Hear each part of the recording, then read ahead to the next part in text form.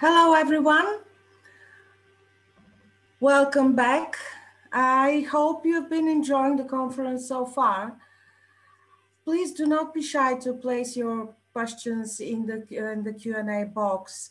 After each presentation, the moderator will read them as they come in. You don't have to wait until the end of the presentation to begin asking your questions. Now we will proceed with our afternoon session. And at this time, I'm very happy to introduce its moderator, Dr. Rita Moonsammy. Rita Moonsammy has been conducting research, teaching, and developing programs for the support of traditional culture for 30 years.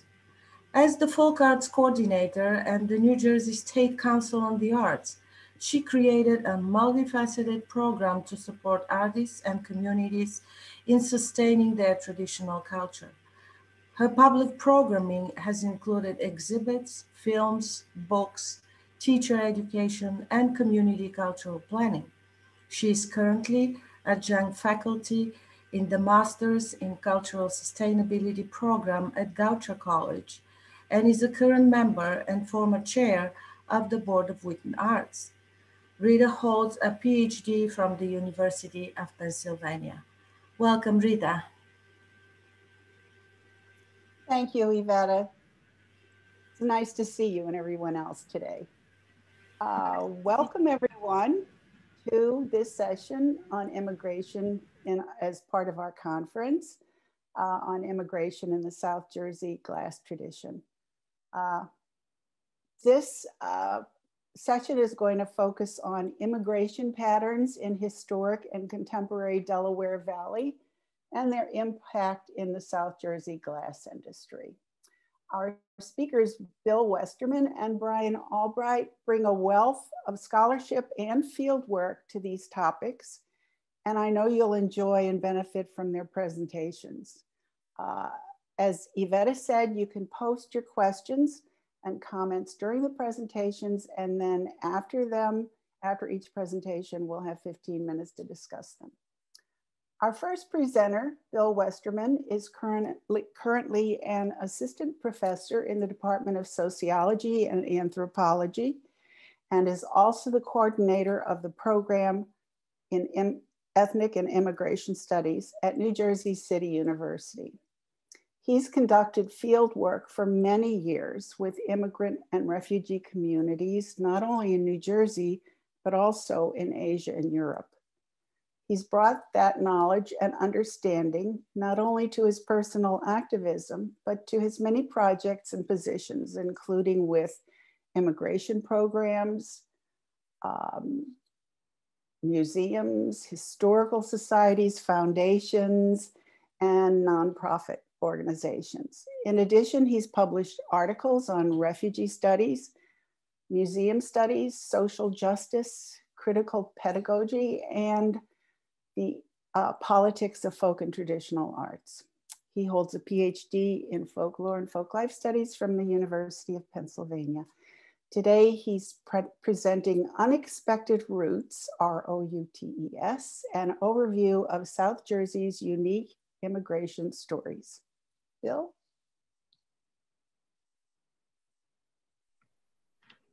Thank you, Rita. Thank you, Iveta, for the kind invitation to be here today, to be speaking with you today. And I know there's some old friends in the audience, and I also want to just thank Marcy and the staff of Wheaton Village for making this process as smooth as possible. I'm going to present really mostly a spotty and impressionistic account of some of the ways that immigration patterns have changed in Southern New Jersey. It will be partly a broad overview, but focusing on several significant historical examples from New Jersey. And then the bulk of the talk will be to talk about changing immigration patterns and new communities that have arrived in New Jersey. I've been working in New Jersey and living in New Jersey since 1990. I returned back to New Jersey, and I had only been in Philadelphia before that. So I've seen tremendous changes in New Jersey over the past, well, throughout my entire life, but specifically over the past 30 years. And it was good to get back to South Jersey. I lived in Woodstown for 5 years, from 1990 to 1995. And it was good to go back and see some of the changes and some of the new communities that have sprung up. So let me share my screen with you. It's a very PowerPointy kind of show that I've got for you today. And I'm going to try to balance some of the historical examples with some of the contemporary examples and some of the general with some of the specific. So let's hope that I can click. All right. One of the things that's always appealed to me about New Jersey, and growing up in New Jersey, I grew up in Elizabeth and Hillside in North Jersey, was an awareness that New Jersey was always much more diverse than we got credit for. My friends in New Jersey and in Philadelphia would just tend to see the suburbs as a kind of bland expanse of tract housing and no cultural identity, no ethnic identity, when in fact New Jersey has always been quite diverse. It just manifests itself in different ways from city life. And car culture and strip mall culture or shopping center culture is really where you can start to find some of the ethnic businesses and see where the communities are demarcated by their businesses. And New Jersey is not to manifest itself this way. If you drive around Southern California, you'll see some of the same kind of geography. The Toronto area and the Toronto metro area also similarly laid out. Car culture determines the boundaries and the ways that businesses and other institutions are arrayed rather than city life. But that doesn't mean that the ethnicity and the vibrant immigrant communities are not there. This is one of my, on the right is one of my favorite New Jersey signs. This is actually in Monmouth County. It's a little bit outside of the area that I'm going to be talking about today, but it's a bowling alley in combination with a Chinese restaurant and a family vegetable garden underneath the sign if you look carefully. And then on the left, you see more of the mix of multi-ethnic shopping centers and different businesses and different institutions in the same property, same area of real estate.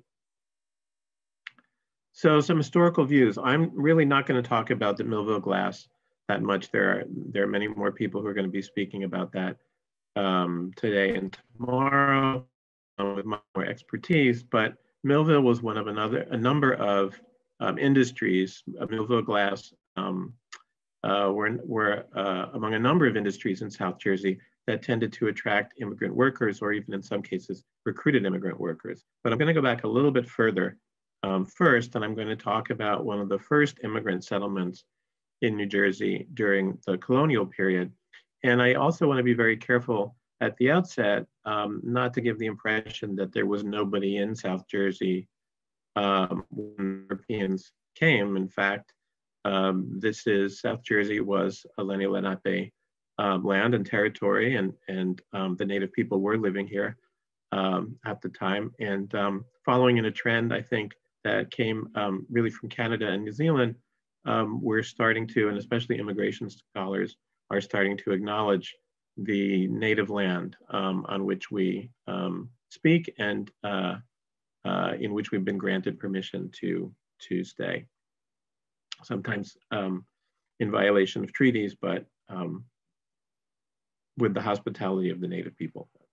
So the New Sweden colony was one of the first European settlements in South Jersey. It's now one of the main settlements is in the area that's now known as Swedesboro.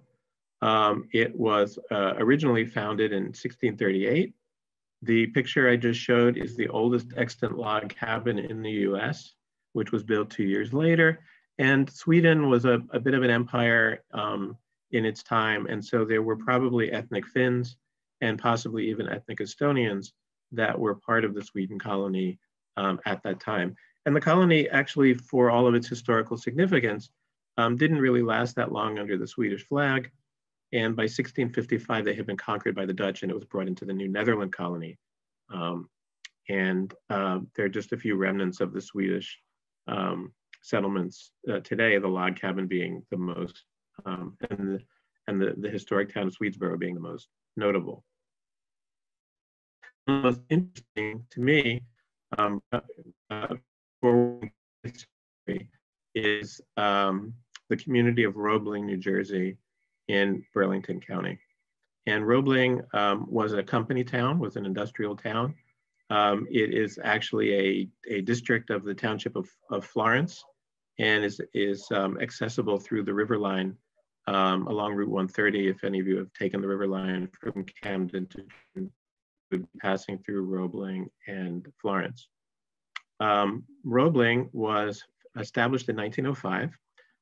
And John Roebling and one of his sons, Washington Roebling, were incredibly famous and important in American society and American industry. The Roebling Construction and Steel Company was responsible for the design and construction of the Brooklyn Bridge, the Manhattan Bridge, the Williamsburg Bridge, several bridges in Pittsburgh, which is where John Roebling originally settled when he came to the US, Pittsburgh, Cincinnati. They also did the design of the George Washington, or the engineering and the design of the George Washington Bridge and the Golden Gate Bridge. And they founded a steel plant.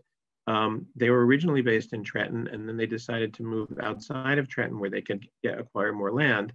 And so in 1905, they purchased some land in a rural community in Florence Township, New Jersey, and established a company town, bringing in thousands of Eastern European immigrant workers. And it was Charles Roebling, one of the younger brothers of Washington Roebling, who was the founder of what is now the town of Roebling. The father was killed actually in a construction accident in 1869, and it was Washington Roebling that completed the construction of the Brooklyn Bridge. And to this day, this community has many more churches per capita than other towns of its size. And it includes at least 4 churches that specifically identify as Eastern European churches that are still functioning to this day. So there's St. Nicholas Byzantine Catholic Church. There are 2 Romanian churches, one Catholic and one Orthodox. And there's a Hungarian Reformed Church. And that's not even including the Roman Catholic Church and the mainline Protestant churches that were also populated by Eastern European immigrants at the time. And these are photos of just some of the churches in the community. There's a Roebling Historical Society and ongoing work. It's also gentrifying. One of the old steel factory buildings is being turned into lofts, which is funny because it's actually not really near anywhere where there would be the kind of jobs that young professional people would be commuting to. So it's going to be interesting to see who would be. I mean, it's an hour from Camden, not quite an hour, maybe 40 minutes from Camden and 40 minutes from Trenton. So not the most convenient as a commute. The Woodbine community is also one of the most significant and somewhat unique communities in South Jersey. Baron de Hirsch was a German Austrian financier whose mission, one of his missions, was to finance the development of Jewish agricultural communities in North and South America. And New Jersey, Southern New Jersey in particular, was the site of about 15 of these communities. Some of the people who moved to these communities were immigrants from Russia, Ukraine, and Eastern Europe, Lithuania, Latvia, and so on, while others were born in New York City as part of that wave around the turn of the 20th century and relocated with their families down to South Jersey. The Woodbine community is in the northern tip of Cape May County, and it's the most well-known of these communities. This is a Philadelphia Jewish Archive photo from 1915. The synagogue has since been turned into a museum that is now run and operated by Stockton University. And I believe it is still, up until the pandemic, it is still an active synagogue. It's also a museum, Museum of Woodbine Heritage, and Stockton College also has a program in Holocaust and genocide studies. So this fits into their mission of following Jewish history. This is the interior of the synagogue. And as you can see, they have typically had annual Passover Seders in the community. Most of the people left the communities in South Jersey by the 1920s, 1930s. Very few people remained on. But these communities were models in a way. They were very socialist in their orientation, and they became models for what eventually became the kibbutz movement in Israel. Closer to Wheaton Village, the Rosenhain community was also another one of these well-known communities. And this also has an extant synagogue. This is a historical photograph of the synagogue, which is located outside of Vineland in Rosenhain. And this is what it looked like in the last couple of weeks. I took this photo. Very well maintained. There's a historical marker there. And according to the Woodbine website, it's still used for services about once or twice a year, although again, with the pandemic, there hasn't been much activity, but as you can see, the grounds are very well maintained. It was one of a number of communities there's a mistake. It's the Rosenhain community, not the Woodbine community, sorry. That's the interior. This is a photo from the website. It was one of a number of communities in the area. The Alliance community was the first of these to be established in 1882. And there were three communities very close together up the road from one another: Alliance, Brotemanville, and Norma. And very little remains of these communities, obviously. But the Alliance community established a cemetery in 1882, and it is still in use to this day in the sense that people are still being buried there. There's still services going on, and the gravestones range from the late 19th century up to the present day. Seabrook Farms is also famous. Many of you, if not most of you, may have heard about the story of Seabrook Farms, and in particular, the two immigrant groups that were well known for being relocated there. The first of these were the Japanese Americans who were brought from the internment camps after the Second World War. There were about 1,000 individuals that were offered the opportunity to live and to work there in basically barracks-like housing, but these were people whose housing in many cases had been confiscated when they were displaced and forced into the internment camps. So there were about 1,000 Japanese Americans, and in fact, later on, I just learned that people of Japanese ancestry in various Latin American countries were also later brought to Seabrook and eventually naturalized and became US citizens.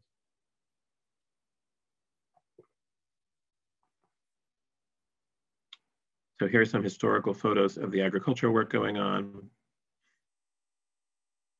And they were around 1950, 1951 by about 650 Estonians who were welcomed to the US and resettled in Seabrook Farms from displacement camps and deportation camps. The repression against the Estonians had been particularly severe. Many of them were deported to camps in Siberia or were held in camps along the Eastern Front. And so rather than return to life in the Soviet Union, or a very uncertain and precarious life in the Soviet Union, the US was able to resettle them and bring them to New Jersey. They had a historical society, they had many cultural activities. There was a community leader that both Rita Moonsammy and I were privileged to know, by the name of Johan Simonson, who did a lot of work benefiting his community and also documenting their history. And so you had side by side the Estonian community and the Japanese American community. And I think it's also just interesting and significant that there were probably Estonians in New Jersey as part of the New Sweden colony, as I said. And then in the 20th century, you had more Estonians coming not that far away. So these are some of the Estonians at work. And South Jersey has had a number of different Orthodox parishes and immigration from Eastern Europeans, particularly Greeks, Russians, and Ukrainians. And not all Orthodox, as you can see from this slide, but the Orthodox Church in America parishes, which are primarily Russian Orthodox with some Ukrainian, some of them are kind of pan-Orthodox. You'll have congregants who might come from the Serbian Orthodox tradition or other Orthodox traditions. There are 4 parishes in the Orthodox Church of America that are located in South Jersey. The earliest of these was established in 1940. So really just on the eve of the Second World War, although the current building that they worship in was built in was completed in 1952. And then 3 others developed in the 1960s and 1970s. You also have separate from the Orthodox Church in America, you have the Ukrainian Orthodox Church, which is centered in the cathedral in South Bound Brook in central New Jersey. And the only Ukrainian Orthodox parish in South Jersey is located right where you are in Millville. And I just put this other one there because it fit on the slide, but the Polish Roman Catholic Church, or the Roman Catholic Church, had Polish language and continues to have Polish language masses. There was, of course, a large Polish immigrant community, mostly centered around the Camden area, and now have moved out to the Camden suburbs. But St. Joseph's Roman Catholic Church, not the Pro Cathedral, which is also St. Joseph's, but St. Joseph's Roman Catholic Church in Camden, was founded in 1892, continues to have Polish language masses to this day, and is on the list of both the New Jersey and National Register of Historic Places. Now the Greeks, the Greek Orthodox community, Greeks have been settling in Jersey since at least the late 19th century, particularly around the Atlantic City area, interestingly enough. According to their history, they opened their first business around 1910, a Greek coffee shop, which became a community center, and they established their first church, Greek Orthodox parish in Atlantic City in 1924. That was the only Greek Orthodox church in South Jersey for the next 40 years. However, there were Hellenic Greek American organizations in South Jersey, the earliest of which that we know of was in Vineland, and it was a secular organization basically called the American Hellenic Educational Progressive Association. And it was founded actually in Millville in 1928. But the church didn't come to Vineland until 1973, and you'll see that there are now 6 Greek Orthodox churches in the southern counties of New Jersey. Atlantic, Camden, Cape May, Ocean, Cumberland, 2 in Atlantic County. And Cherry Hill being the one that's closest to the Philadelphia, Camden metropolitan area. One of the things when you're a researcher in immigration studies and in immigrant communities is learning some of the codes and learning some of the ways that people within a community refer to their businesses or name their businesses so as to signal to other members of their community that they are in the same community. This is also aside this is from Mercer County. This is just outside the area that I'm talking about, but I like the fact that, again, it has the multi-ethnic signage and businesses, but also it has terms like Desi American, which refers to, which South Asian Americans wouldn't know, refers to the South Asian, Indian, Pakistani, Bangladeshi community. And then, of course, the idea of a halal meat and kebab house means that the meat that is sold there is slaughtered according to Muslim law and regulations, and is also follows codes of cleanliness, and no pork is served in those establishments. And again, 20, 30 years ago, this maybe everybody who's listening to me today knows the term halal, but I think 20 or 30 years ago, this was probably not as widely known as it is today. So South Jersey continues to be an area of tremendous religious diversity. I gave you a glimpse of that when I was showing the different Christian traditions, and I didn't even talk about Protestantism, but just in the different Catholic and Orthodox traditions. But of course, there are also, there's an Islamic Muslim community, there is a Hindu community. These two establishments along Route 9 in Toms River are just down the road from one another. So coexistence and diversity in faith has long been a hallmark of New Jersey. And I don't want to sugarcoat anything. Obviously, there has been historical opposition and segregation and so on, and exclusion. But we do see more religious diversity of Eastern and Western traditions throughout the state, and in South Jersey, as well as North Jersey and Central Jersey, where you might expect to see it more. The growing population has one of the most significant Indian American communities in the United States. New Jersey, New York, and California, and Texas are the big states for various Indian communities and Indian religious communities. This is a Hindu Jain temple, which is a particular sect of Hinduism, located in Galloway Township, just outside of Atlantic City. And a number of Hindu temples are being built throughout New Jersey. And in fact, in Robbinsville, in Mercer County, there are plans to construct the largest Hindu temple in the world, which I don't know if they've broken ground yet, but they have the property to do that, and that is in the works. And this is a devotional sculpture in the parking lot, an altar site in the back of the parking lot in this Jain temple.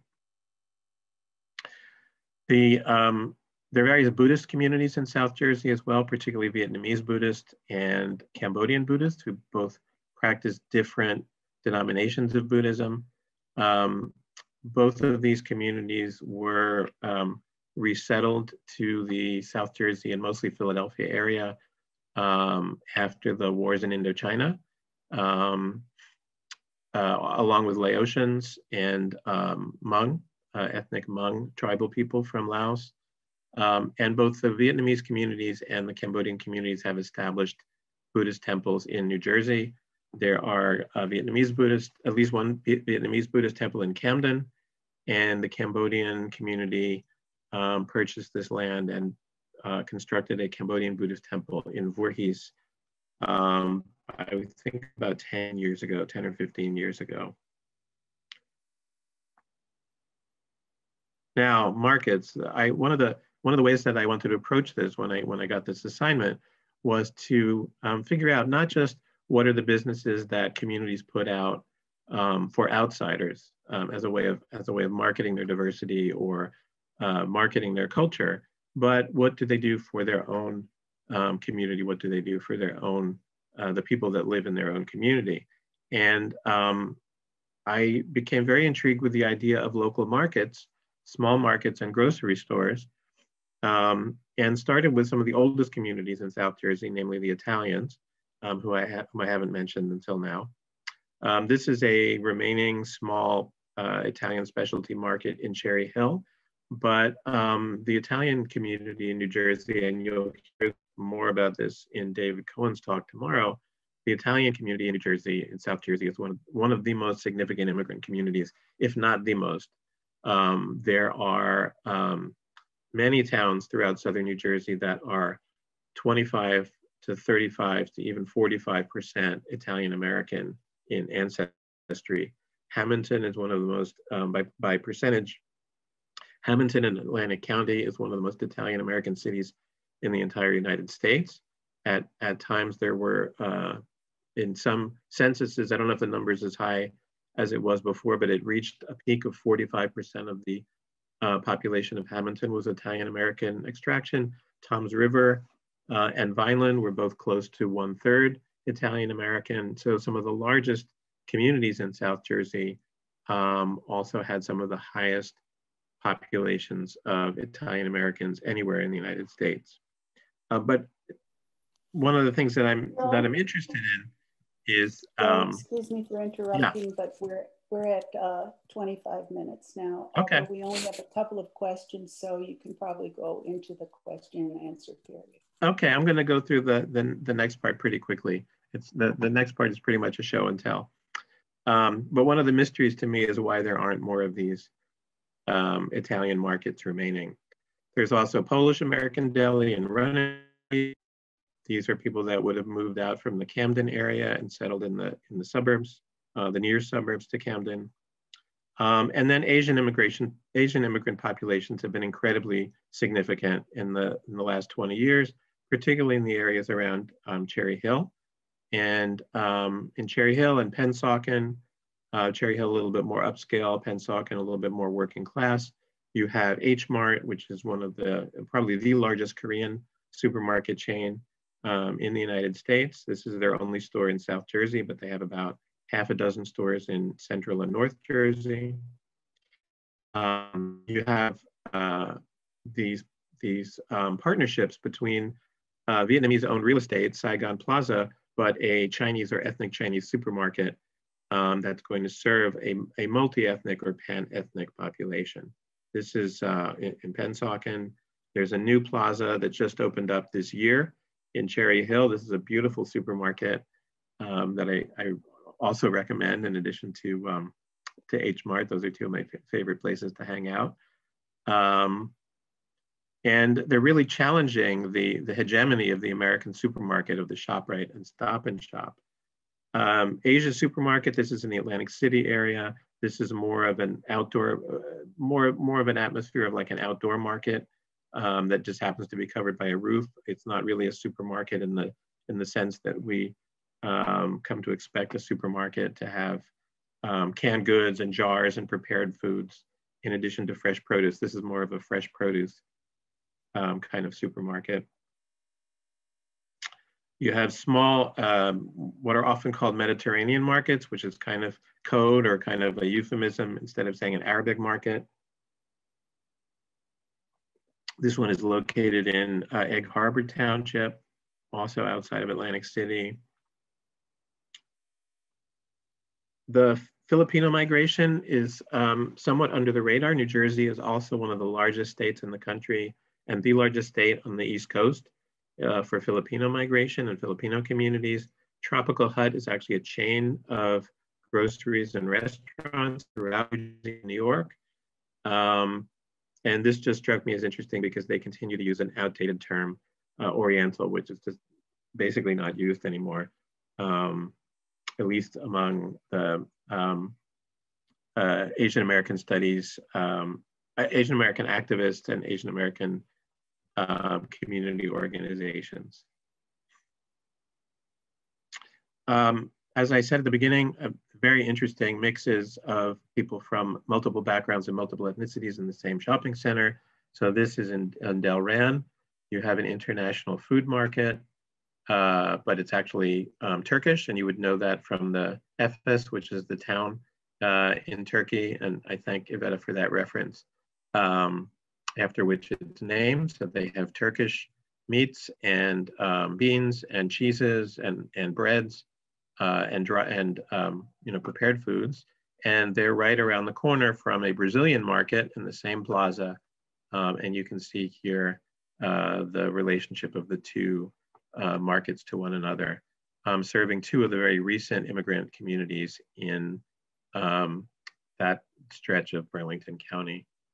Mexican immigration to New Jersey has really taken off in the last 20, 30 years, particularly in the, starting in the agricultural areas in South Jersey, both in Brunswick and in the northern parts of the state are epicenters, community nuclei for local communities. But you see a number of these markets and restaurants, businesses either combined under the same roof or side by side. This is in Cherry Hill. I didn't find out if these two businesses have the same owner, but for example, these establishments in Toms River are clearly the same business owner, and just different branches of the same business. Cedar Food Market, there's a Lebanese and Arabic community, Atlantic City area. This is actually an old store they relocated down the street with a bigger sign and a spiffier exterior. West African immigrants are among the most recent immigrants to our area. This shop on Route 130 in Pennsauken is 7 years old. The owners are Ghanaian, but they have food and ingredients that serve a range of West Indian cultures and cuisines. All right, and just to take you through the last couple of slides here, we have some interesting hybrids. We have this restaurant and lounge, which unfortunately opened just before the pandemic, so I'm not sure that they're going to be staying in business very long. They haven't answered the phone, and it was not open when I went by, but Egyptian, Italian, Mediterranean in Mays Landing. This is the first Colombian restaurant that I've seen in South Jersey. This is also on Route 130. So not a place where you would expect to find outdoor dining, but we do what we must these days. And this is one of my favorite places, and it really tells the story. I believe this is my last slide, or last topic. This really tells the story of where we are today in so many ways. This is a Dominican restaurant in Pleasantville, just outside of Atlantic City. And Pleasantville has really become a multi-ethnic working class community. Very interesting place with restaurants and markets from all over the world, but particularly Latin America. There's a beautiful supermarket there, a pan-Latin American supermarket called La Cosecha. But this is a Dominican restaurant that was built in a house. The house was converted into a restaurant. And I saw the sign drive-through, and I thought, well, that was clever. They converted this house into a kind of folk drive-through restaurant. And so I was intrigued. I didn't have time to go there the first time I went, but I went back and got takeout, did the drive-through. So it's just like a drive-through of a Wendy's. You know, you place your order at one window and then you drive around and there's a counter set up and cars are lined up. And I asked them why they made it a drive-through. And this is the part that's, I think, particularly poignant. They became a drive-through because of the pandemic. They had to close their dining room. There was no indoor dining. They looked at their property and they realized that the best way that they could weather this storm was to convert into a truly New Jersey institution, which is a drive-through restaurant. So that's it. I have just two others from Atlantic City, which was the end of the trail. We have Machu Picchu, Peruvian cuisine, and across the street, an Afghan restaurant called Satara, which is in the process of construction and will be opening up. They promised me, it's open 3 days a week, but they promised me they are hoping to open up 7 days a week once the pandemic is over. And this is the survey of 34 different communities that I encountered, or I've encountered in my peripatetic research, traveling around the southern part of the state. So I'm sure there are more, but these are the ones that I became aware of. So I thank you for your time, and hope I can answer your questions. Thanks so much, Bill. That's really interesting. It makes me want to get my camera out and get back out in the field. We have some questions and comments from people. First of all, Kristen says, I live in Alliance and there's a new joint effort between the Jewish community an African-American community to grow organic crops which are sold to restaurants in Brooklyn and at a roadside stand off Gershel Road as well. So that's an interesting teaming up to address a new market. Yeah, I mean, since I moved away from South Jersey, I don't have the kind of native perspective and the perspective you get from being there on the ground.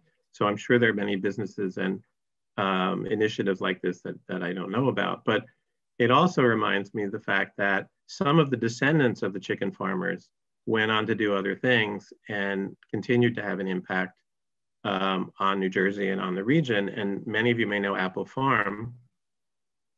Albert Apple, who just passed away this year at the age of 98, came from a family of chicken farmers that had moved to South Jersey as one of these communities many years ago, and continued to embody, I think, some of the same political values, that the communal political values that these agricultural communities fostered.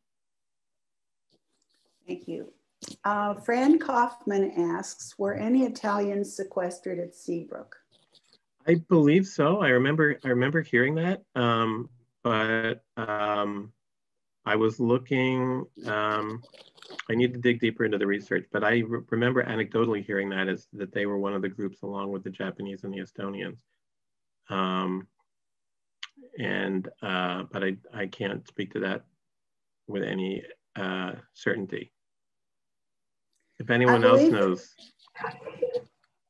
I don't know about the Italians, but I believe that prior to the Japanese and Estonians being there at Seabrook, German prisoners of war were housed in those barracks. Yeah. Greg Robinson asks, is there much Dutch culture in the South Jersey area? That's a good question. I do not know. I don't know what became of the New Netherland community.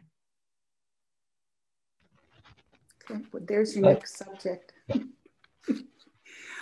Do you know Marilyn White asks, do you know the extent to which people not part of a particular ethnicity shop at these markets? Are the markets considered local, or do people from a distance away travel to them because of what they offer? Oh, that's a great question. So definitely the really well financed and well how can I say this? The markets that look more like a full-fledged supermarket, H Mart in particular, and the supermarket in Cherry Hill, Hong Vuong, that I showed you, definitely when I've walked around there, and increasing. I mean, I go to my local H Mart here in central New Jersey, and I would say that over the years, I've seen many more European American and African American customers because they are known. You know, they're marketing. These supermarkets are marketing to everybody in the sense that they're known for their fish counters. They're known for their excellent produce. I mean, I'm not getting paid by H Mart, but they have the most beautiful produce you'll ever see in a supermarket. So they know how to reach out to the communities, and they definitely are trying to reach out beyond their community. I think a smaller supermarket, a smaller independent grocery like La Cosecha, which I mentioned in Pleasantville, definitely when I was there a week or so ago, there were definitely people from all different Latin American backgrounds, but definitely people who were, there's a large African American population in Pleasantville as well. And they were shopping there. There were also people who didn't appear to be Spanish speaking, or who were at least English speaking and European looking. I can't, I don't want to stereotype and I don't want to judge based on appearance, but it seemed that it was getting a clientele from all around the area because it was it's a very beautiful, well-maintained, clean supermarket. And I think anybody appreciates that. And then what was the other part of the question about whether? Are the markets considered local, or do people from a distance away yeah, and travel what they offer? So I would definitely say that in terms of people that I know in Korean American, Indian American, Pakistani American communities, that they will travel great distances to go to a supermarket that has particular ingredients or particular items that they can't find in an American supermarket or a Western supermarket. I mean, Oak Tree Road in Edison, which I know more as a Central Jersey locale, people will come from New York and Pennsylvania to do their shopping there in the Indian supermarkets and the Indian markets. And I would imagine that H Mart in Cherry Hill gets Korean customers from all across Southern New Jersey and possibly even Philadelphia. Although there is an H Mart in Upper Darby as well, but it's not nearly as nice as the one in Cherry Hill. So. I've noticed too that in mainstream markets like ShopRite, that depending on the area they're in, they may have a larger section of a particular ethnic foodways. For instance, I went to the Lumberton market the other day looking for plantains. I thought they would be for sure in that one, but they were not. And yet I found them in other ones. Okay. It's also, I didn't get into this, but I'll just, I know we're at it. I'll just say this very briefly. There are a number of Korean produce markets at least in my part of New Jersey, in the central part of the state, and I imagine there's some in the southern part of the state. And the owners, the managers of these markets are very smart about getting fruits and vegetables that appeal to people from different backgrounds. And so I'll see a number of Latin American, I mean, I always see plantains there, for example, even though that's not known in Korean cuisine, but they will definitely shop to serve the local community regardless of ethnic background. And I think that's it's a really great thing. It also encourages people to try fruits and vegetables they might not be familiar with.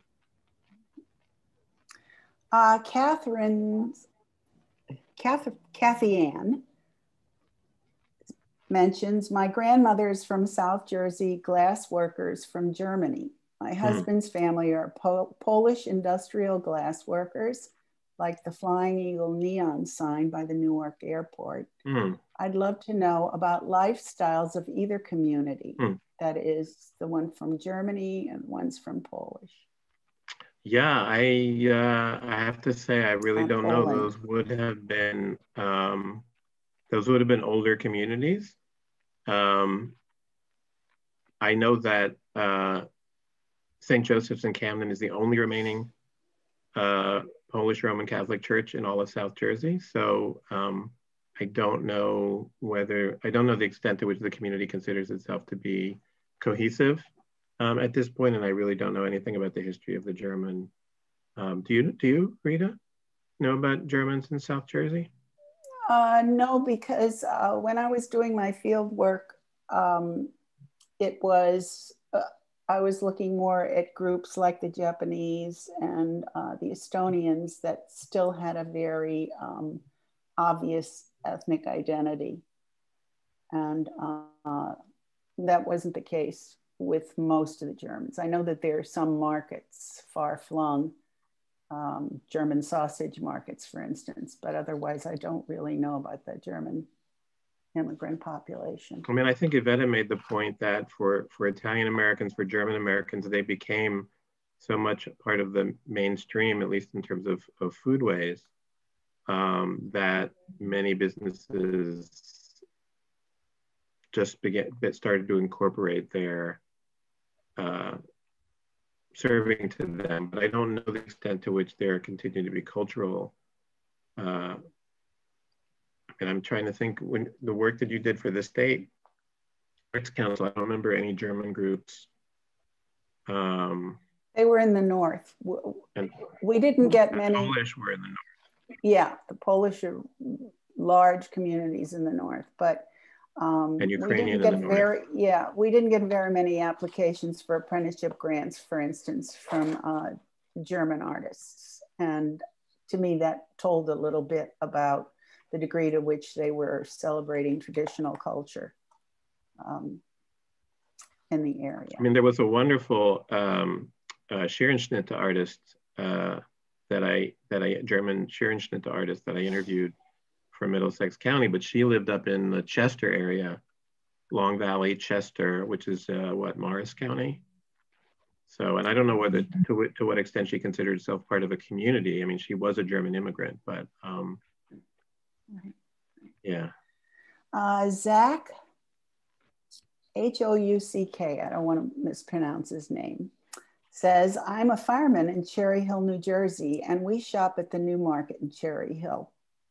We were there today because of the fish selection and fruits and I assume he's referring to, which of the markets did you? Yeah, Hung Vuong, yeah. Korean and, yeah. The new one where we ate at that Chinese restaurant a couple of weeks ago in the same plaza. Iveta has mentioned that there's a pretty compact German community in the I didn't know that. Okay, I think we'll wrap this presentation. I think we've gone over. Yeah, thank you very much for your attention, everyone. Good questions and really wonderful presentation, Bill. Bill. Did someone else say something they wanted to ask? Okay. All righty, time to move on to Brian. Brian Albright is a senior historian and archaeologist at the architectural and engineering firm AECOM, where he works to ensure that transportation and energy development projects comply with regulations affecting architectural and archaeological historic resources. His research has encompassed global, national, and regional history, material culture, and urban and industrial history. And more specifically, he has focused on the Middle Atlantic charcoal iron industry, the 18th century Quaker anti-slavery movement, and the glass industry. He recently received a New Jersey Historic Preservation Award for his work on the prehistory of the Middle Delaware River Valley. He holds a master's in American history from Rutgers University. Today, he's presenting his research on itinerant glass workers and the glassmaking industry of the Southern Delaware Valley, that is Philadelphia's Kensington District and Franklin Township, Gloucester County, New Jersey. Brian? Thank you. Good afternoon, and thank you all for your time. I'm honored to be here today. My presentation is very much a work in progress that derives from extensive research being conducted by AECOM archaeologists and historians as part of the Pennsylvania Department of Transportation's ongoing I-95 improvements project in Philadelphia. Be forewarned, I'm something of a numbers guy, but I believe that the slides I've produced do a commendable job standing in for the statistics and tables I typically use. Still, I welcome any feedback you have regarding their adequacy. And so, without further delay, let's get started.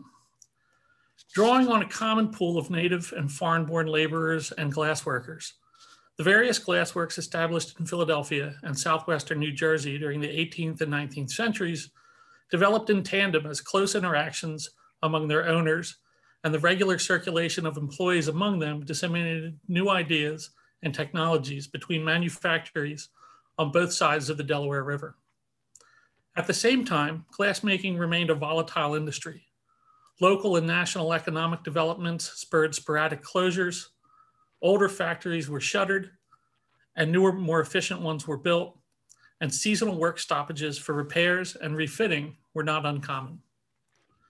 The instability experienced by the glass industry's labor force catalyzed the development of extensive, albeit informal, networks of glassworkers, bound together by ties of kinship and common interest, whose members traveled rather freely between glassmaking establishments in the Middle Atlantic states, New England, and the Ohio Valley.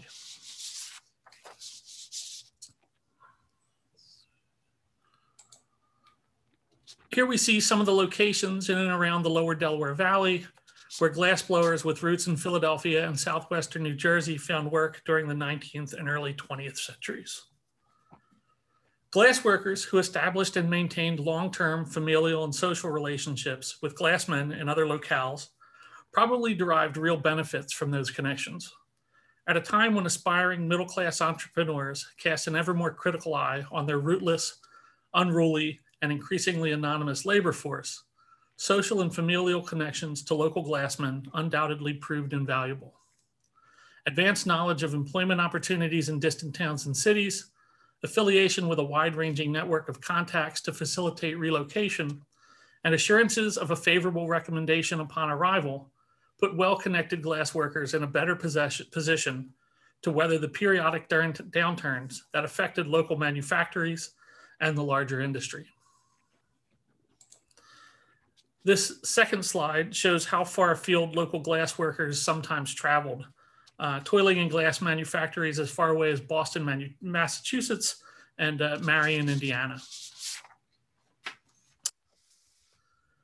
To explore the links that developed among glassmakers from Philadelphia, southwestern New Jersey, and other glassmaking centers during the early 19th century, the familial relationships of 322 glassworkers identified in the United States Census of 1850 were examined. They included 203 glassworkers residing in Philadelphia's waterfront Kensington Fishtown neighborhood, that is wards 1, 4, and 5 of the Kensington district, and 119 glassworkers who lived in and around Glassboro in Franklin Township, Gloucester County, New Jersey. Two factors recommended the area around Glassboro for comparison to Kensington Fishtown. First, the Glassboro area was the home of an early, almost continually active glassmaking industry whose founding by the Stanger brothers around 1780 followed close on the heels of Kensington Fishtown's earliest glassmaking venture, Robert Towers and Stephen Leacock's Kensington Glass Works, established in 1771. And second, because Glassboro lies at some distance from the Delaware River and its tributaries, the familial links and social relationships established between residents of Kensington Fishtown and the Glassboro area seemed less likely to derive from residents' shared participation in the maritime trades that played such an outsized role in the economy of Kensington Fishtown. Of particular interest were glassworkers whose spouses or children were born out of state, American-born glassworkers working outside their natal state, and foreign-born glassworkers with American-born wives or children. Mapping familial and geographic connections between glassmakers in Kensington Fishtown and the Glassboro area reveals the degree of itinerancy that prevailed among glassworkers in the Middle Atlantic region in the decades leading up to and after 1850, the role that technically proficient itinerant glassworkers likely played in the formation and development of local glass industries, and the extent to which glass factories in Philadelphia were able to lure skilled laborers to the city's growing industrial suburbs. All individuals identified as glassblowers, cutters, flatteners, shearers, or manufacturers were included in the analysis. Conversely, tradesmen, who may have occasionally provided services to local glassworks, unskilled laborers, glassworks employees whose roles were poorly defined, and workers serving in uncommon, highly specialized, or auxiliary roles were excluded.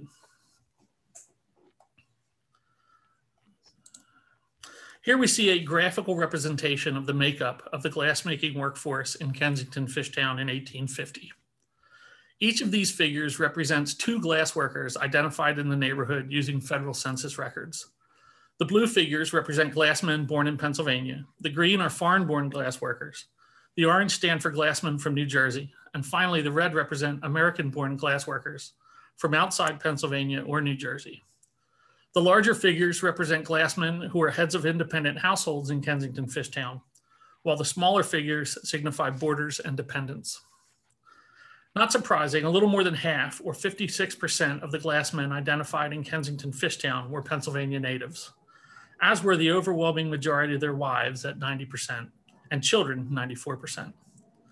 Nonetheless, a small number of the neighborhood's Pennsylvania-born glassworkers had wives or children that were born out of state, indicating that periods of itinerancy, sometimes lasting 3 to 4 years or longer, were rare but not unheard of among Pennsylvania glassworkers during the 1830s and 40s.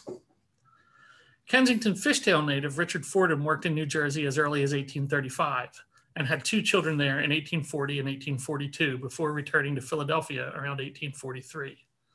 Henry Faunce, a member of one of Kensington Fishtown's renowned shad fishing families, had 3 children in Millville, New Jersey, a glass town located 20 miles south of Glassboro, between 1830 and 1834 before he returned to Kensington Fishtown in 1836. And John Kiefer's older children, born in Pennsylvania before 1842, were joined by 3 siblings born in Baltimore between 1844 and 1847. Marriage into a glassmaking family could reinforce or advance one's position in the industry or provide newcomers an entree to glasswork, but it did not guarantee long-term employment. By 1850, 4 Pennsylvania-born glassworkers living in Kensington Fishtown had established direct familial connections to glassworking families in southwestern New Jersey.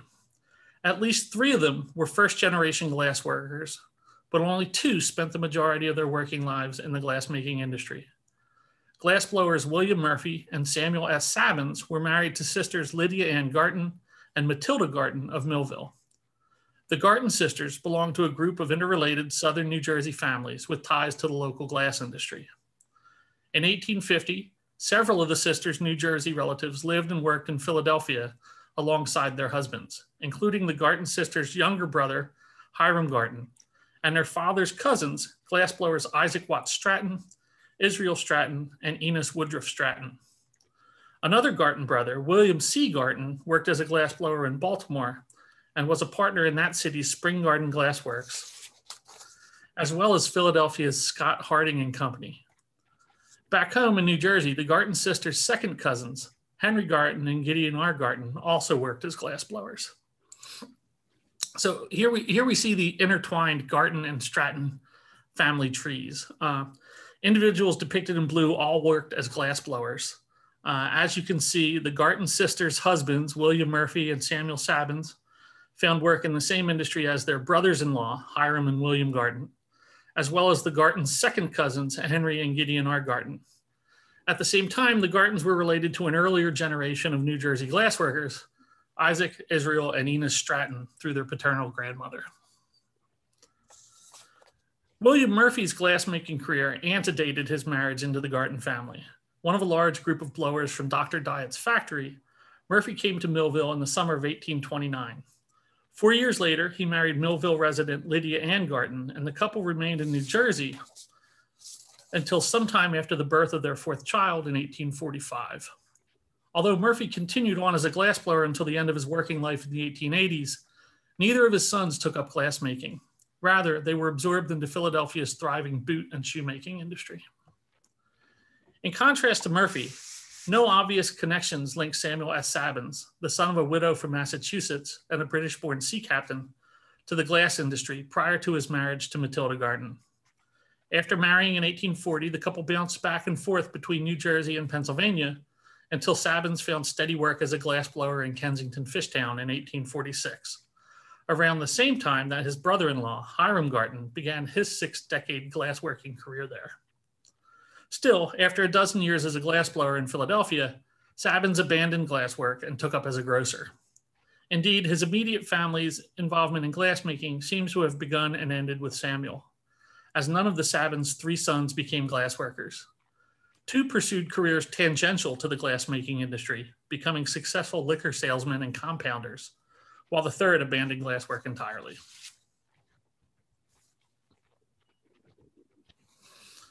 The 3rd Pennsylvania-born glassworker to marry into a family with ties to the New Jersey glassmaking industry was Kensington Fishtown native Henry Faunce, who married Rebecca Huffsey in 1829. Huffsey was the sister of veteran Millville glassblower Samuel Huffsey, who had apprenticed under New Jersey glassmaking pioneers the Stangers in the 18-teens. Over the course of his career, Huffsey worked at more than a dozen glass manufactories in southwestern New Jersey and Pennsylvania, traveled as far west as Pittsburgh, where he found employment from 1834 to 1836, and built no less than 3 glassworks, 2 of which he owned. This slide presents the image we saw in the introductory slide. It's a pair of calabash-shaped flasks that are part of the WheatonArts collections. They were produced by the S. Hufsey Glassworks, and they commemorate Jenny Lind, the Swedish Nightingale, a popular singer who toured the United States from 1850 to 1852. Like Sabins, Henry Faunce seems to have had little prior connection to glasswork. However, Faunce spent most, if not all, of his working life as a glassblower, despite belonging to one of Kensington Fishtown's most venerable shad fishing families. While the specifics of his early life remain unclear, Faunce probably met Rebecca Hufsey during the late 1820s when her brothers, Samuel and John, worked in Philadelphia at the Dyetville Glassworks. The pair married soon after the death of Faunce's first wife in 1828 and promptly removed to Millville. After 8 years in New Jersey, the Faunces returned to Kensington Fishtown and settled down amidst Henry's sprawling extended family. There, 6 of the Faunces' 9 sons, no doubt making the most of their father's ties to the neighborhood and their maternal relatives' glassmaking credentials, took up glasswork. More than the union of 2 individuals, Faunce and Hufsey's marriage seems to have established a generally close relationship between their larger families. Several years after Henry and Rebecca married, Henry's second cousin, Kensington Fishtown fisherman Christian R. Faunce, married Rebecca's sister, Margaret Hufsey. John Kiefer, the son of a Kensington Fishtown ship caulker, was the 4th Pennsylvania-born glass blower to marry into a southwestern New Jersey glassmaking family. His wife, Zina Messick, was part of the Messick family of Millville, whose members worked in glass factories from southwestern New Jersey to Marion, Indiana, during the late 19th and early 20th centuries. The pair were married in New Jersey in 1833, had moved to Pennsylvania by 1835, and then relocated to Baltimore around 1843. In Baltimore, John probably worked at the nearby Baltimore Glass Works with his brother-in-law, Abraham Messick, until the summer of 1850, when the Kiefers returned to Philadelphia. Kiefer remained a glass blower until his death in 1862, and his younger brothers, almost certainly trading on his affinal connections to the industry, eventually took up as glass blowers, as did at least 3 of his 5 sons.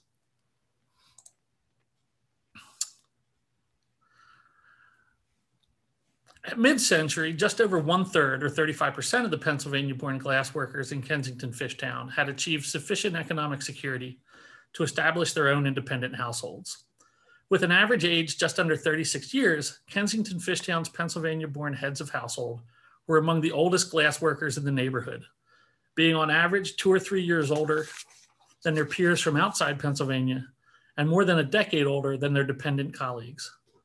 Considering that the average life expectancy for native-born white Americans was around 40 years in 1850, initially it seemed that Pennsylvania-born glassworkers in Kensington Fishtown achieved financial independence relatively late in life.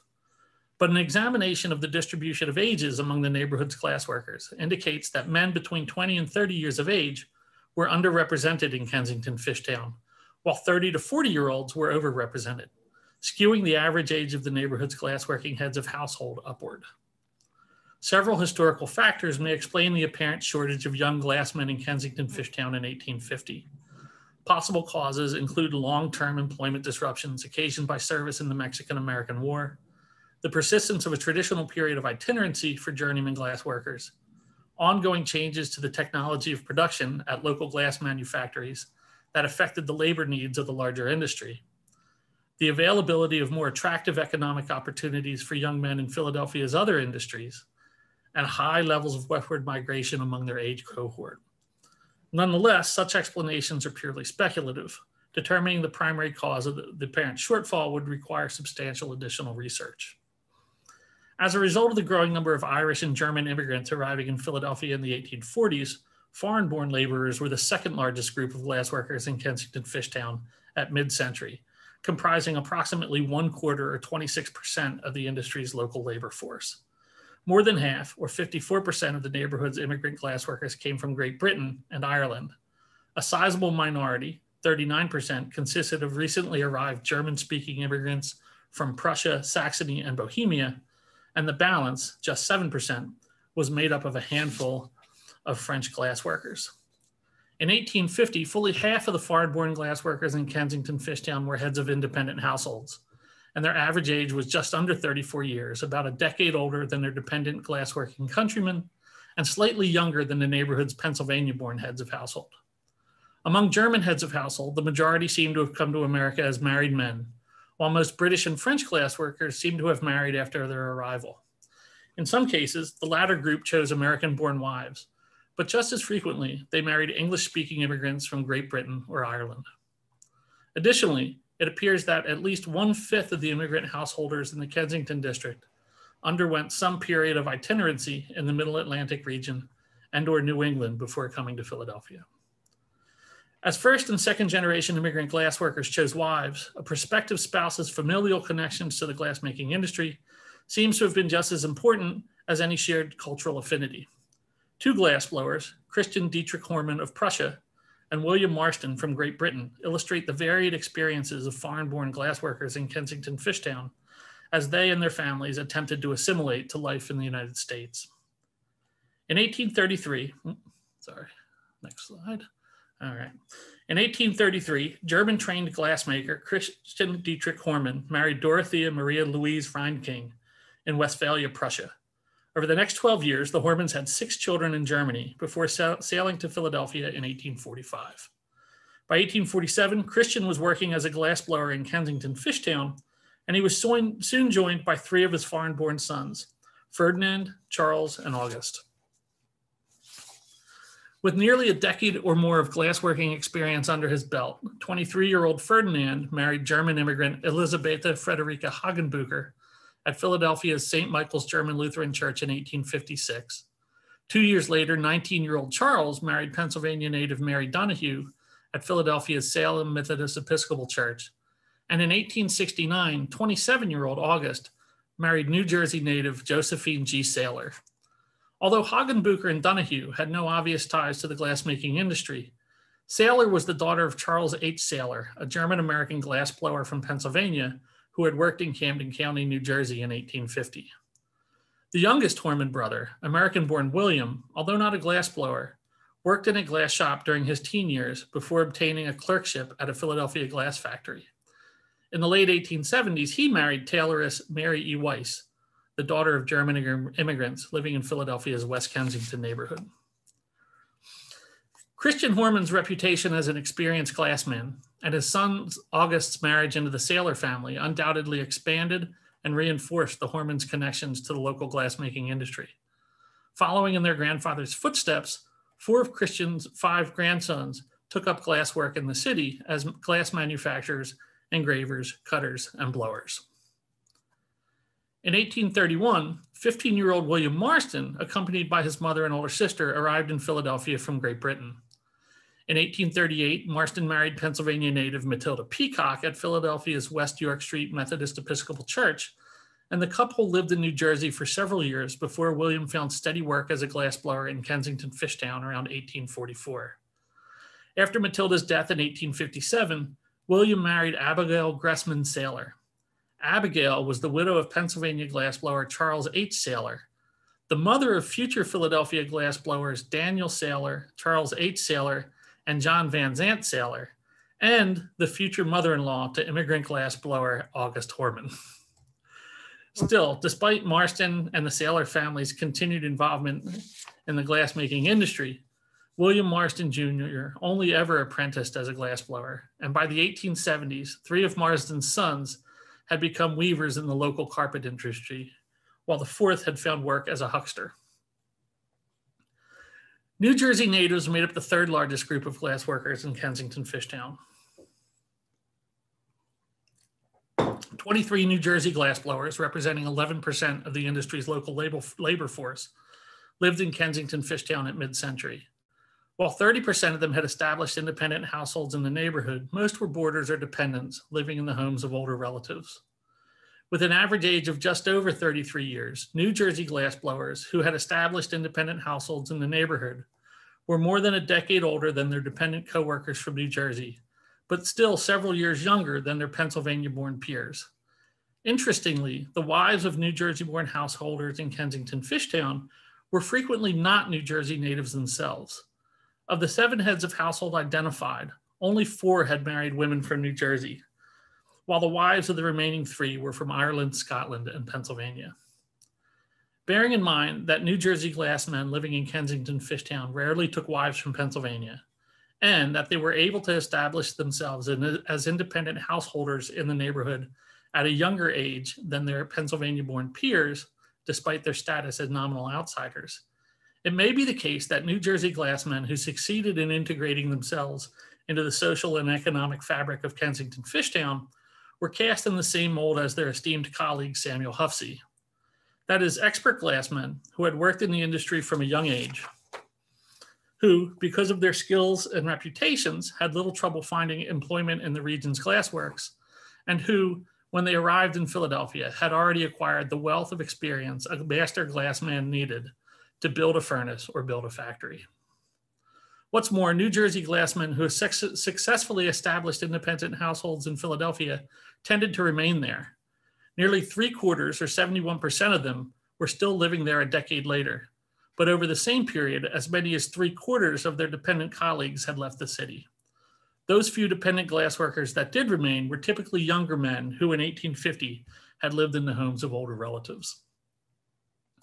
Isaac Watts Stratton, Israel Stratton, and Enos Stratton loomed large among the small group of New Jersey glassblowers that had established independent households in Kensington Fishtown by 1850. Well-connected glassmen from Millville, the Stratton brothers were the sons of prominent Millville resident Preston Stratton and cousin of Sarah B. Stratton, whose husband, merchant and glass manufacturer Charles Townsend, was one of a group of entrepreneurs that had purchased the Eagle Glassworks of Port Elizabeth in 1846. In all likelihood, the brothers were also not too distant relatives of Nathaniel Leake Stratton and Daniel Powell Stratton of Stratton, Buck and Company, who had established the first glassworks at Bridgeton in 1836 or 1837. All right.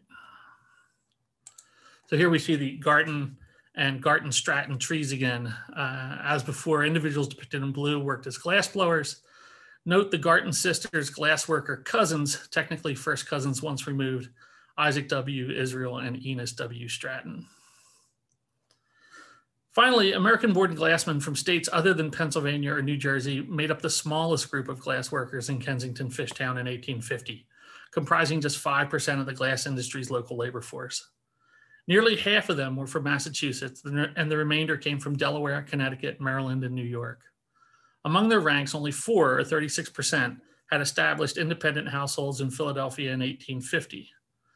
Although the sample size is admittedly small, it seems that American-born glassmen from New York and New England lived as boarders or dependents 4 or 5 years longer than their co-workers from Pennsylvania and New Jersey, or foreign-born glassmen did, suggesting that they may have experienced relatively greater difficulty establishing themselves in the neighborhood.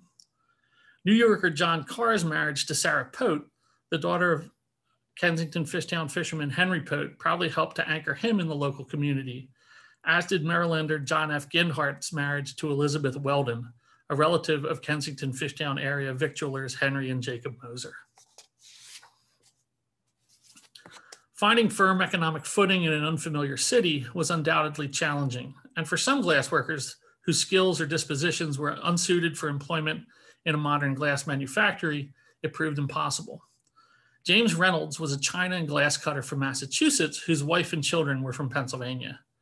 Rather than a glass blower, like most of Kensington Fishtown's glassmen, Reynolds cut, polished, and decorated glass lampshades using chemicals and cutting tools. At his workshop in Philadelphia's Northern Liberties District, he offered custom-made lamp glasses and shades, plain and ground, cut to order. And although he hoped to take on a pair of apprentices in the late 1830s, by the 1840s, Reynolds had relocated to Kensington Fishtown, where he recast himself as a china, glass, and queensware retailer. At the outbreak of the Mexican-American War, Reynolds abandoned his business, accepted a captainship in the Battalion of New Jersey Volunteers, sailed for Veracruz, Mexico, and participated in most of the battles that occurred during the Triumphal March to Mexico City.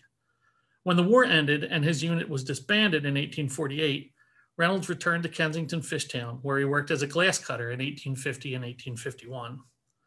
While it remained unclear While it remains unclear whether financial or patriotic concerns were his primary motivation in joining the war effort, volunteers were permitted to join the regular army for the duration of the war to avoid the constitutional and legal problems posed by sending state militias abroad, and they received regular pay and a bounty upon mustering out. Several years after returning to Philadelphia, Reynolds again left his family and headed west on business, arriving in California in 1853. There, he worked at the U.S. Branch Mint in San Francisco for a short time before running afoul of the local Committee of Vigilance. Reformed in 1856, the San Francisco Committee of Vigilance was an extra-legal nativist vigilante group aimed at reforming and purifying the social and political body of San Francisco by purging it of organized gangs of bad men, felons from other lands and states, and unconvicted criminals. Terminated from his job at the Mint for undisclosed reasons, far from his family in Philadelphia, and, as witnesses described it, out of his natural mind, Reynolds took his own life at the San Francisco Central House Hotel in August 1856. After his death, James' widow relocated the family to Brooklyn, New York, where the Reynolds sons eschewed their father's former line of work and continued successful careers as clerks and bookkeepers in New York, New Jersey, and Philadelphia. On the other hand, George Williamson... Brian. Pardon? Brian, we're 25 minutes. Thank you. On the other hand, George Williamson and his sons, even with their childhood spent traveling between Massachusetts, New York, Pennsylvania, and New Jersey, fared rather better in adapting to living and working in Philadelphia than Reynolds had. George Williamson was an English bottle blower who sailed from Liverpool to Boston in 1830 and married fellow immigrant Elizabeth Sanders less than a year later. After spending several years in Massachusetts, the Williamsons removed to New York and then to Pennsylvania around 1837.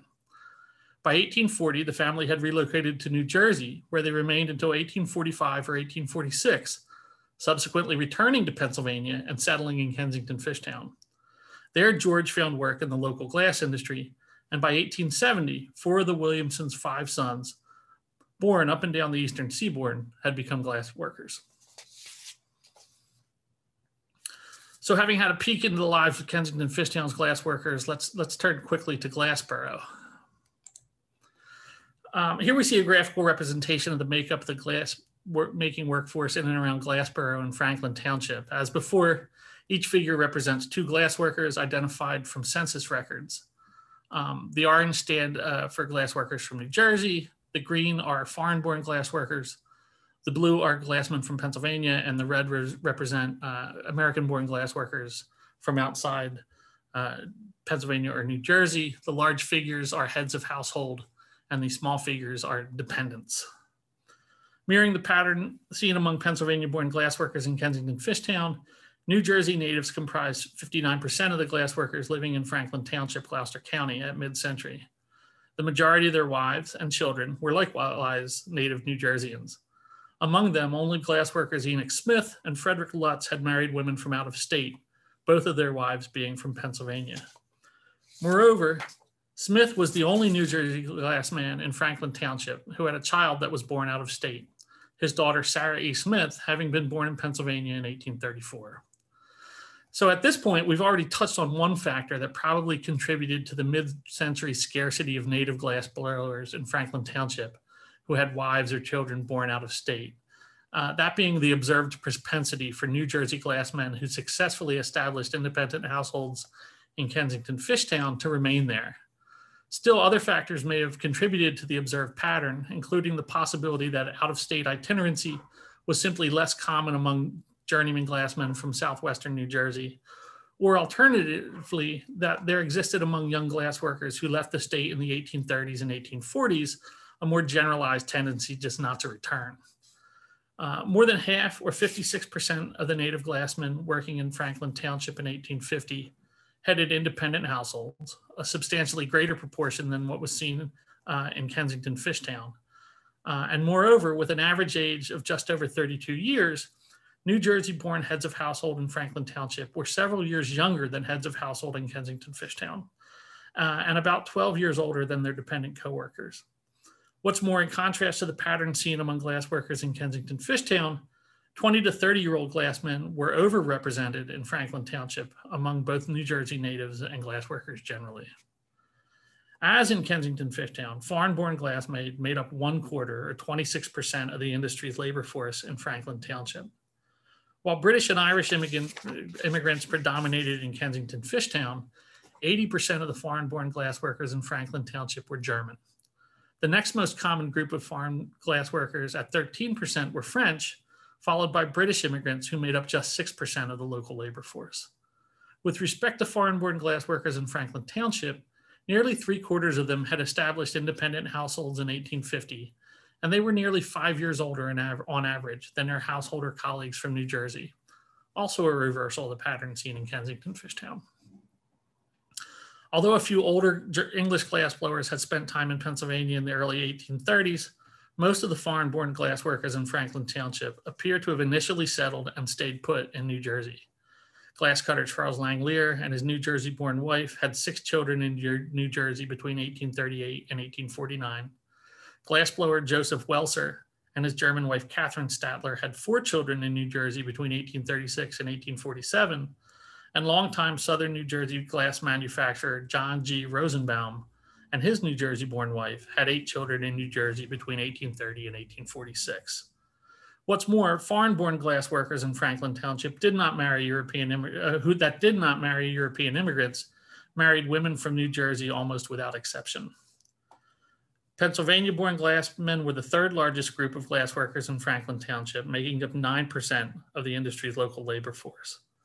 Among them, just 3 had established independent households in Franklin Township, but with an average age of 40.3 years, they were nearly a decade older than their New Jersey-born peers and 21 years older than their dependent coworkers. The 3 heads of household in question were also the only Pennsylvania-born glassworkers in the entire township who had married, and it may be that their success at establishing themselves in Franklin Township was bolstered by their partnering with women from New Jersey. Indeed, Samuel C. Durkee and Morris Bassett's wives were from New Jersey, and glassblower John J. Campbell married New Jersey native Hannah G. Baker in nearby Washington Township in 1837. Still, age and marital status aside, all of the Pennsylvania-born glassmen living in Franklin Township in 1850 appear to have come to New Jersey as young unmarried men. Moreover, marriage into a local family didn't guarantee a career in the local glass industry, but it does seem to have served as an anchor integrating outsiders into the larger community. Bassett, who had resided in Franklin Township since before 1840, worked sequentially as a glass shearer, an engineer, and a clerk in an iron foundry, while his son, as well as glass blowers Campbell and Durkee, spent the entirety of their working lives in the local glass industry. As for American-born glassmen hailing from neither Pennsylvania nor New Jersey, 4 glassmen from New England resided in Franklin Township in 1850. Glassblower William Danford from Connecticut, flattener Charles Worcester from Andover, Massachusetts, glassblower Lucius E. Howard Jr. from New Hampshire, or possibly New York, and his father, glassblower Lucius Howard Sr. For his part, Danford seems to have had no substantive ties to the local community and was one of several glassblowers and carpenters living in the home of New Jersey native John Hand in 1850. Of the other 4, only Worcester and the younger Howard had managed to establish independent households in Franklin Township. And like the successful Pennsylvania-born heads of household residing in Franklin Township alongside them, both men had married women from New Jersey, Rebecca Hartman Worcester Sprague from Longacumming, Berlin in Camden County, and Catherine G. Fisher Howard.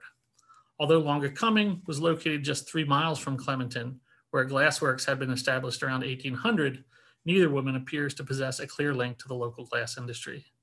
Still, despite his marriage to a New Jersey native, around 1852, the younger Howard relocated his family to upstate New York, where he, his father, and eventually his son, Winslow Howard, continued to work in the glass industry.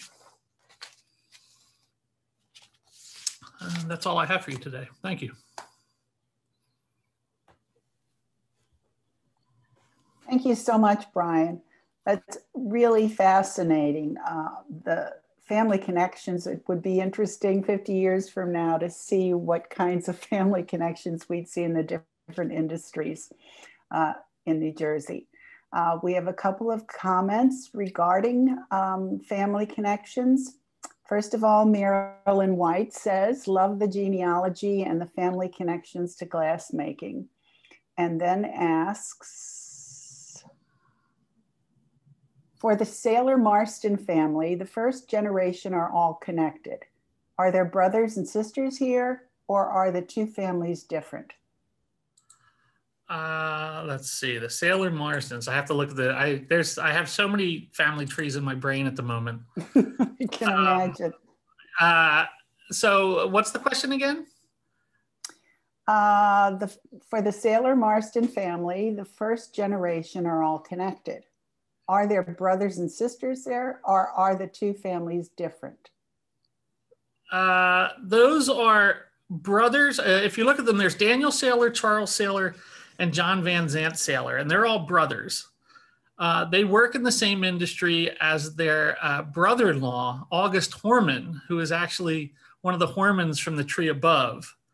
And then what you wind up having is those four, Josephine, Daniel, Charles, and John Van Zant, are the children of Abigail Gressman, who after her husband, Charles Sailor, dies, marries English immigrant William Marston, who is also a glassblower. So Abigail Gressman is the tie between the Marstons and the Sailors, having been married to both Charles Sailor and William Marston. It's astonishing that you've kept it straight at all. I can hardly keep my own family tree straight. Kristen says, amazing research, Brian. Could you talk a bit about how you pull together the stories of these glass-blowing families? To be honest, the most difficult part is the census work, because what it involves is I have access to Ancestry, which makes it much easier, but it's literally sitting down with the census indexes, the population indexes for those three wards in Philadelphia and for Franklin Township, and pulling out the demographic information for every glassblower you come across. And so I entered those all into an Excel spreadsheet so that I could look at their ages and where they were from and where their children were from. And that's really reconstructing a lot of their work life, was figuring out where their children had been born. So for example, if a glassman was a glassman in 1840 and in 1850, and he had 3 children born in the intervening years, and 2 of them were born in Maryland and 1 was born in Delaware, well, then we know he probably was working in Maryland and Delaware at those times. Then you know, obviously, the people who loom large, obviously, in this, in terms of the anecdotes, are the people for whom I can find a lot of information. You know, the vast majority of these guys were, a lot of them were single, a lot of them were boarders or dependents, and we just don't know a whole lot about them. But it does, I think it's reasonable to believe that if you were a successful glassblower and you were successful at establishing roots in the local community, then you probably left more of a paper trail than sort of the more transient laborers. Of course, the complicating factor to all this is that, unlike Samuel Huffsey, most of these guys didn't write anything down. So, you know, a lot of this is just building a narrative based on the bits and pieces we can pull from records. Thank you. Zach, I'm going to guess at the name, Zach Hauk, mentions, my great aunt did much of our family research back in the 60s, and her great uncle provided much of the information, who was born in the late 1800s. A statement was made that the Haug, H-A-U-G family immigrated from Dornstetten, Germany, after some of these glass factory owners recruited over in Germany. How true is this? And he says, good job. Thank you. I haven't, you know, my focus was a little different. I wasn't looking specifically at sort of formal invitations to come and work in New Jersey or to come and work in Kensington. I was sort of looking more at how people's family ties might have brought them into those communities and kept them in those communities. That being said, I mean, I know New Jersey's earliest glassworks were started by German immigrants. And I think it's telling that Germans make up, even in 1850, Germans make up the majority of the immigrant glassblowers in Franklin Township. But I don't know, I'm sure some glass factories advertised and brought over workers. I don't know if that's the case in this particular example. Okay, we have a couple more comments. Kathy Ann asks, are there lists of the glass workers you've researched? I have a list. I have an Excel list of all the glass workers, and it includes their age in 1850. It includes where they were born,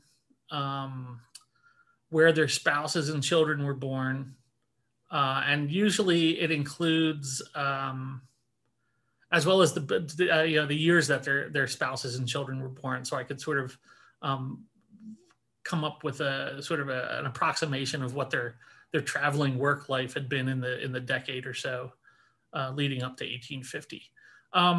What I'd really like to do, in fact, is follow this forward into 1860, for example.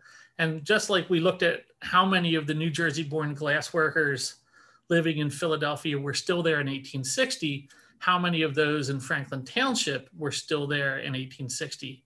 But that always becomes a little suspect because obviously 1860 becomes the beginning of the American Civil War. And that probably has, a hugely destabilizing effect on the local labor pool. Greg Robinson says, Brian, great research. And I'd like to ask a question. Do you know if the itinerancy and the moving back and forth, was it all related to any difference in wage levels? For instance, did the factories in Philadelphia pay better than those in New Jersey? Do you have any idea about that? I don't know. My general feeling about it is that, I mean, this was a fairly skilled industry. And so in that sense, I think these guys probably made a decent wage, or at least a fairly consistent wage.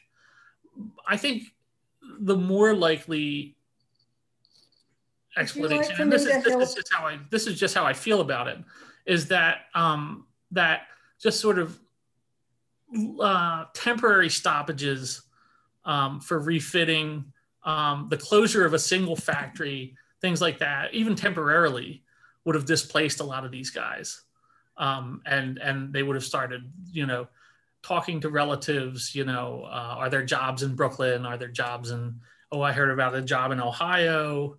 I actually documented a New Jersey glassblower who had lived with another glassblower in Brooklyn, and then they found out about a job in Ohio and both traveled to Ohio to work in a glassworks there. So I think, I'm not sure whether pay rates necessarily came into it more than desperation. I can address that. Oh, sure. It had a lot to do with it. Glass blowers, bottle workers were often paid by the gross. Mm-hmm. And that's one reason why Samuel Huffsey was going from place to place, because if he could even get a few cents more per gross, they would leave. And usually these workers worked in a team. So it would be Huffsey and like 3 other workers. Because when you worked like that, you wanted to work, it's like Skitch was talking about, you wanted to always work with the same people. Once you got down a really quick rhythm, because you were paid by how much you could make, how much you could produce, not by the hour. It was how much you actually made.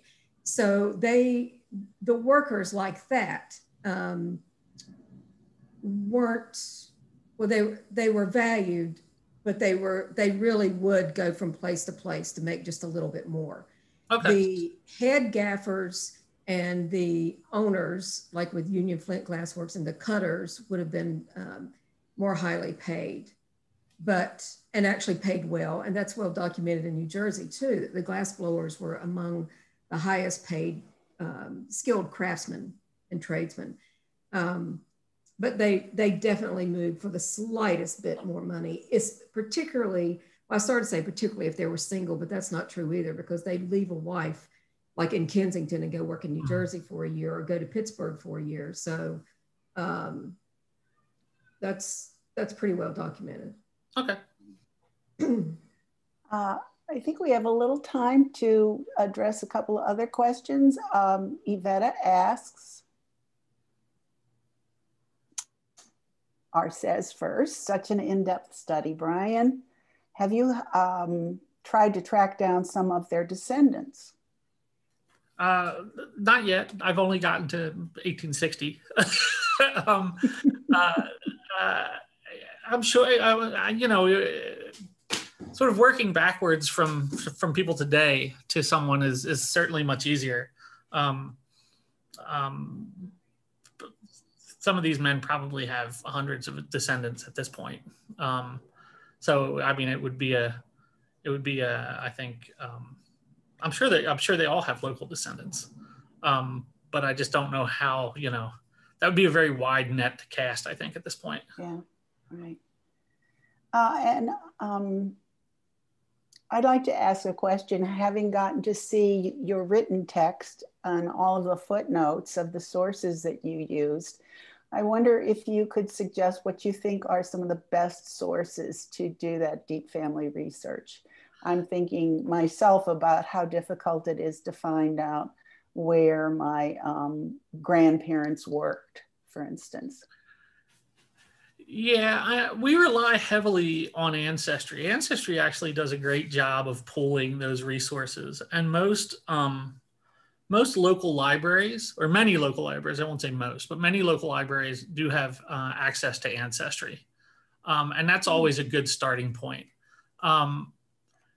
Especially as you get to sort of the early 20th century, census records often do a really good job of identifying not just the industry that someone worked in, but their actual employer. I think it's the 1920 census, somewhere around there, actually identifies employers.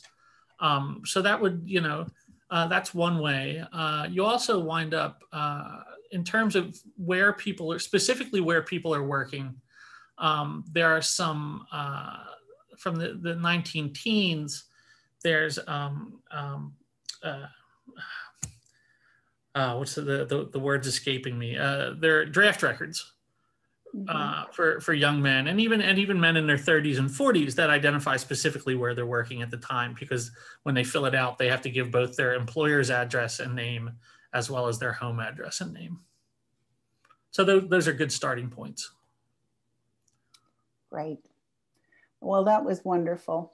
Thank you. Both Bill and Brian, you certainly gave us a lot of fascinating and informative research, which I know has taken a good part of your lives and your time currently.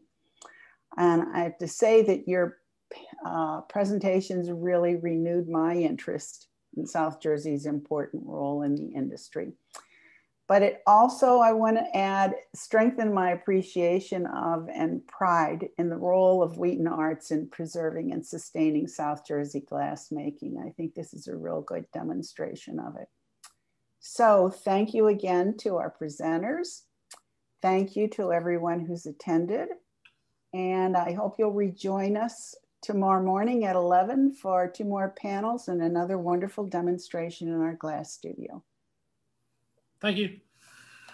Bye. And thank you very much, Rita. We really appreciate you moderating this talk. And I just want to let everyone know that we'd love to hear from you. You can reach Yvetta and Kristen at these email addresses, and particularly if you have any questions or comments, they'd love to hear from, but we would particularly like to hear if you have any ideas for other related programming that you'd like to see hosted at WheatonArts. And I wanted to remind you that not only can you Visit shop.wheatonarts.org to check out the pumpkin selection. And again, you can purchase online, have it shipped, or arrange for curbside pickup. I didn't mention that earlier, but come in person on Saturday and Sunday. There is also a tab where you can become a member or make any small donation, and it all helps. Next week, there's already another program after tomorrow. On Thursday, October 29th, you can join us for Wheaton Conversations with Alan Wexler and Virgil Marty. Alan Wexler and Virgil Marty each create installations that ask their viewers to reconsider the relationship between the fine and applied arts. Both artists worked at WheatonArts Glass Studio and the Museum of American Glass for the Emanation Project. Join Alan and Virgil as they discuss their work and experiences exploring the use of glass to express their ideas. And finally, you can help us by answering the questions in the brief survey that you'll see after you leave the webinar today. Thank you again, all, and thank you, our attendees, and we will see you tomorrow for the second day of Immigration and the South Jersey Glass Tradition. Have a good evening. Thank you. Bye. Bye-bye. Bye-bye.